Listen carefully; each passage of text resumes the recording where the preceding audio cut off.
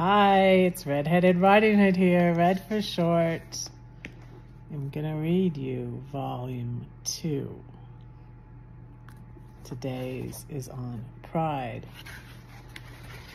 He says, let us think one by one about the 7 deadly sins. At the head of the list is pride. Pride is, in a sense, the only sin.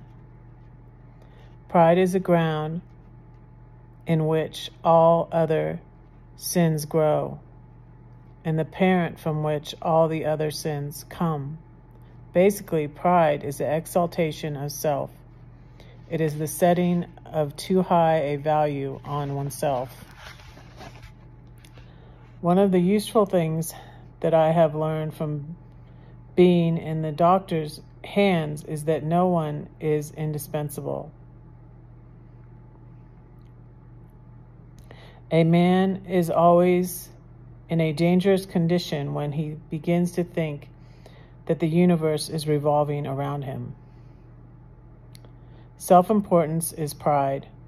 The trouble is that if we allow ourselves to begin to think that we are indispensable in all sorts of things, we can, in the end, render ourselves unable to do the things in which we really are indispensable.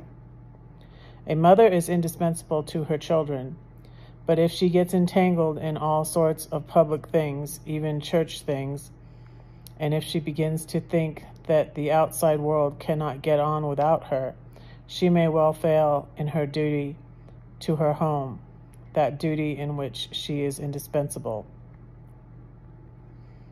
I was too involved in church things. I really wish I had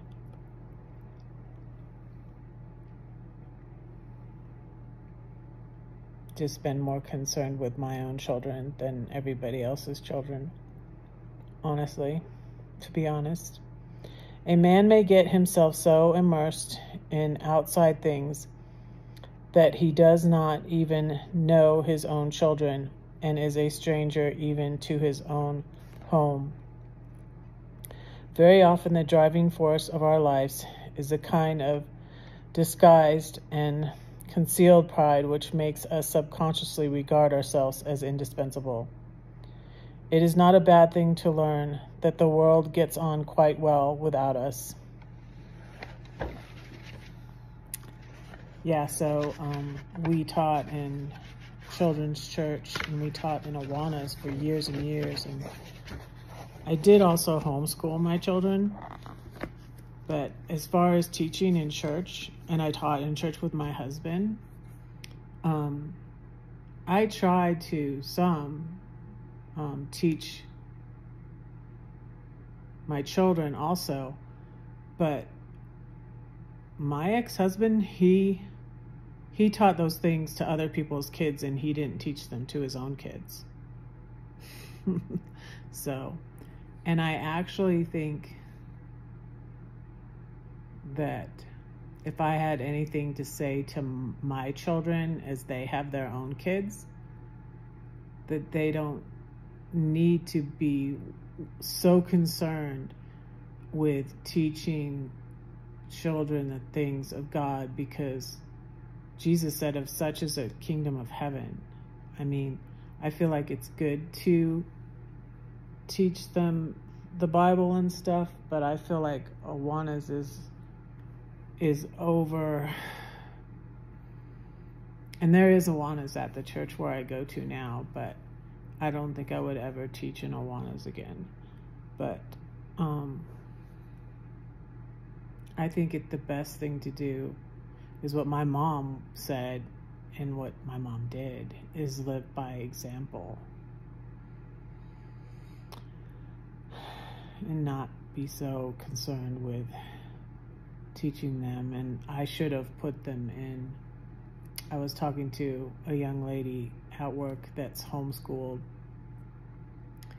and she says, you know, and she's very mature, like a lot of homeschoolers, and I'm not sure how old she is, She's probably very young. She might even be like 16. I think she is 16, as a matter of fact. But she's doing an online school, and she is missing the socialization. And I told her, I said, I homeschooled for 9 years, and some of my children had social anxiety, and I shouldn't have homeschooled them that long. The younger ones I did homeschool less years, but I homeschooled from 1994 till 2003. I told her that, so when I put them in school in 2003 is when my younger son met his best friend, and it's how he ended up here. And one night we were out to eat, and we got some drinks, and I said, here's to Mom failing at homeschooling.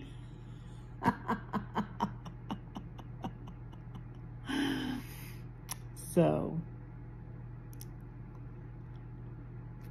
don't say that no one cares for you, because I do, and God does too. Don't forget to pray for Red, because Red is praying for you.